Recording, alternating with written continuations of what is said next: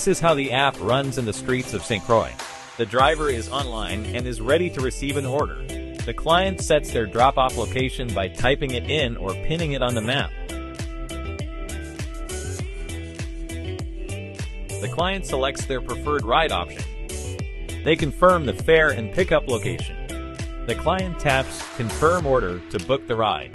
The driver receives a ride request. They check the client's pickup location and swipes right to accept the ride. The client gets notified that a driver accepted their request and sees the driver's details and vehicle info.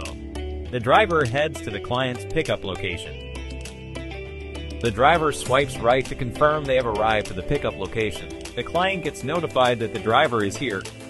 Once the client is in the car, the driver swipes right to start the journey and starts driving to the drop-off location.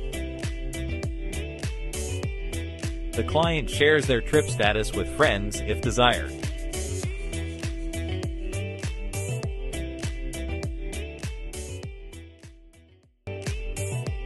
Once they get close to the destination, the driver has the option to swipe right to confirm their arrival and finish the ride.